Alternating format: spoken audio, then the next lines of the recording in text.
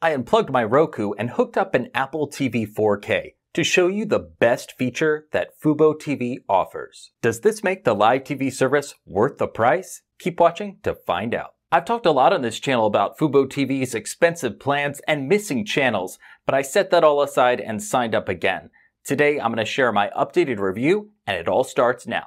And let's begin with the Multiview feature, because FuboTV subscribers with an Apple TV device can watch on up to 4 live TV channels all on the same screen. You gotta see how this works. Select the first live channel from any menu screen, like here on the home screen, or the live TV guide. I'm gonna start from the live guide with ABC. This takes me to what's airing on ABC right now. So far, looks pretty normal. But watch as I arrow up to select more live channels. I can now press and hold on up to 3 other live TV channels and add them to Multiview. First, I'll select CBS. Now you see ABC and CBS together on the same screen. Take a look as I click the back button or menu key if you have an older Apple TV to add the third channel. I'll press and hold on Fox, and now there are 3 live TV channels at once. I click back one more time to add NBC. Now you see 4 live channels, but the audio is playing from only one of them. Just use the left, right, up, and down on the directional keypad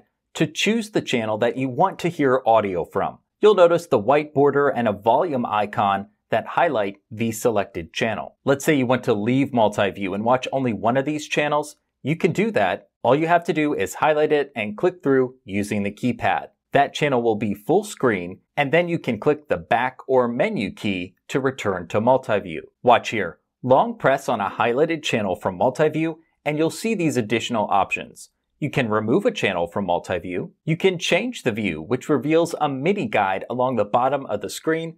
More on that in just a second. Or you can move a channel to a different place on the screen. From the Multiview experience, I click back on my Apple TV remote. The live TV channels shrink, and you see that mini guide again. From here, you can add, replace, and remove channels from Multiview. Also, next to the channels option, right along the bottom of the screen, you can select widgets to see sports scores and stats from within Multiview. If you ever want to return to Multiview from this mini guide section, just click the play pause key. And when you're ready to exit Multiview, you can click back or the menu key a couple of times on your Apple TV remote. Then an exit screen, just like this one, will appear. Multiview is pretty cool, and I like how it brings that sports bar experience right to your living room. But know this, it is only available on Apple TV, at least as of this recording. FuboTV says it's working to bring Multiview to other supported devices. And aside from Multiview, there are 2 things that I really like about FuboTV's user experience compared to a service like YouTube TV, and these features do not require an expensive Apple TV. First, from the live guide, you can press and hold on a channel logo to favorite it. That way, it'll appear at the top of your guide, and you can also reorder your favorites right from your TV set with many devices. And second, when you're recording a series, you have the option to record new episodes and reruns, or only new episodes. Record a single episode or the entire series, and for sports, you have the flexibility to record a single game or record all games for a specific team, plus those recordings are extended automatically if a game runs long.